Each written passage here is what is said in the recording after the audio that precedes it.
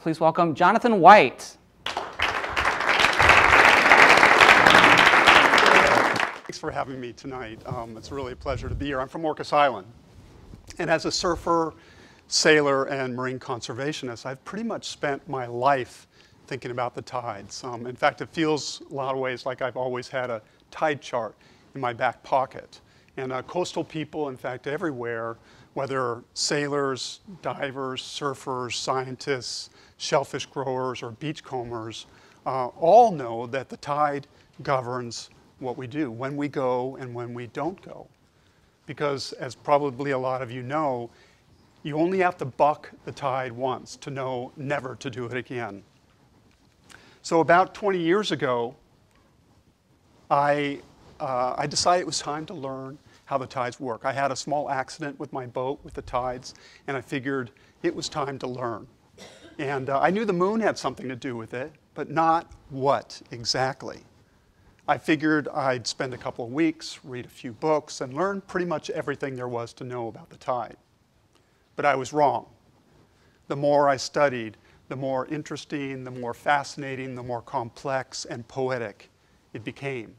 And pretty soon, my few weeks of research turned into 10 years, and many, many papers and books. And my fascination for the tide took me all over the globe to study the fastest, largest, and scariest tides in the world. So I wanted to just share with you just a few of the facts, the really amazing facts that I encountered. So this, of course, is Galileo, and he wondered about the tides. In the early 1600s, it was believed that the Earth stood still and was at the center of the universe, as all of you know. Well, Galileo and a few of his friends believed differently, and they tried to prove it at the grave risk of heresy. When Galileo was on a boat in Italy, on a gondola carrying jugs of water, he had an aha moment. He saw that the water in the jugs were sloshing back and forth with the movement of the boat in the waves. And so he thought, well, if the jugs of water were sloshing, and if those were the tides, and the boat was the Earth, then it would follow that the tides were evidence that the Earth moved, the Earth or the boat moved. So he used that as evidence of a whole cosmic world that was different than anything else that had been proposed before. Galileo's book, The Flux and Reflux of the Sea, was about the tide, but a friendly pope convinced him to change the title because the title was so contentious. Yet, it didn't work. When that book came out, it was dripping with heresy.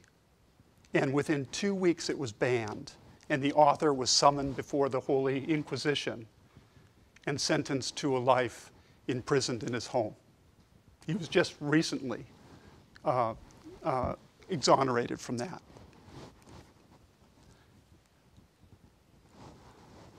The tide is a lot of things, but fundamentally, it's a wave. It's a long, low wave that travels around the world at the speed of a modern jet, 450 miles per hour. We don't experience it as a fast-moving phenomenon because it's such a long, low wave. But if we went out on the beach and stood there long enough, we would see that wave pass. We would see first the low tide, which is the trough of that wave. And then about 6 hours later, we would see the crest of that wave, high tide. And then about 6 hours later, we would see the trough again, low tide. So about 12 hours from crest to crest, or trough to trough, as that wave passes. The tides also create friction, a lot of it by rubbing against the ocean floor. Some of that is dissipated as heat, a lot like when we rub our hands together. But most of it is transferred into energy that acts as a brake on the Earth's rotation. So by a very small amount every day, the Earth is turning slower and our days are getting longer because of the tide. 400 million years ago, our days were 22 hours long, not 24. And that same energy is pushing the moon away at the rate of about 10 feet in a human lifetime. So the moon that causes the tide is being pushed away by the tide.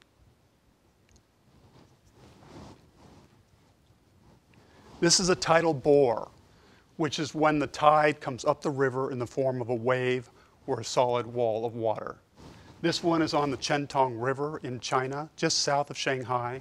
And what you're looking at here is we're about 50 miles from the ocean. And this is low tide in the river. And this is the tidal bore moving from left to right at about 15 miles per hour. And these are people right here on the jetty watching. There are about 100 tidal bores around the world, but the one on the Chentong is the largest. It gets up to 25 feet tall. And it comes in on every tide, twice a day, and has done that for 2,500 years. In fact, the first tide chart came out of here to predict the arrival of the bore. That was in 1000 AD. It was etched in stone, and 200 years before the first tide chart appeared in the West for the London Bridge. This is it in full bloom, and it gets up to 25 feet when it's coincident with a large storm in the East China Sea. And when it does that, sometimes 2 or 3 times a year, it typically jumps the jetty and floods acres of valuable farmland. And every year people drown. One of the 5th century poets said, "This is the strangest and most wonderful thing under heaven." The largest tides in the world are found in the Bay of Fundy and Ungava Bay. Those are both on the east coast of Canada. One is directly above Maine, the Bay of Fundy, and the Ungava Bay is about 1,300 miles north of there, just under the Arctic Circle. And these two places have records tides of 54 feet 6 inches, which is not just high, it's higher by 10 feet than the next largest tides in the world. There's so much water that moves in and out of the Bay of Fundy, for example, that it's equal to, in any 12-hour average tide period, it's equal to 4 times the outflow of all the world's rivers. All the world's rivers in 12 hours' time flows in and out of the Bay of Fundy. And then up north, where I got a chance to visit, the ocean freezes, of course, and that frozen surface of the ocean and the tides allow a very unique access to food. In the Arctic, and I think this is the only place this happens in the world, in Kangasuyak, during just the right tide and just the right ice conditions in winter, the Inuit elder people dig a hole about 3 foot thick in the winter ice and shimmy down below when the tide is out into the hollow, dark, warm regions below the ice to hunt for fresh blue mussels.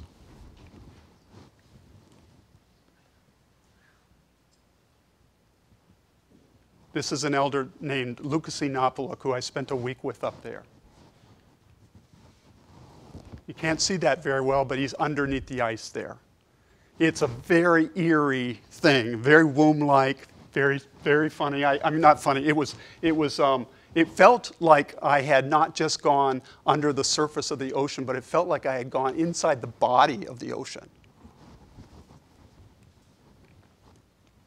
The tides are also energy.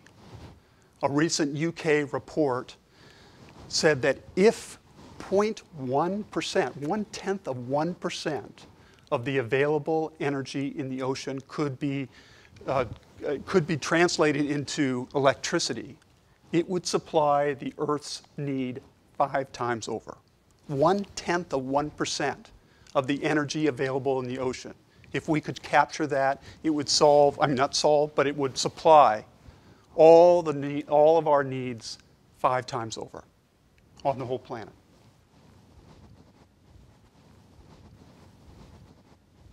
or we live on a planet that's 75% ocean. From cities like New York to LA to Sao Paulo, Hong Kong, London, and so on and so forth, and numerous small communities and towns live along the coast. 50% or more of our population live on the coast. This is where our ancestors first settled. It was where we could get food in the intertidal zone. So on a blue planet, there's no way around it. There's nobody that is very far from the sea and its tides. We are really coastal people. Thank you.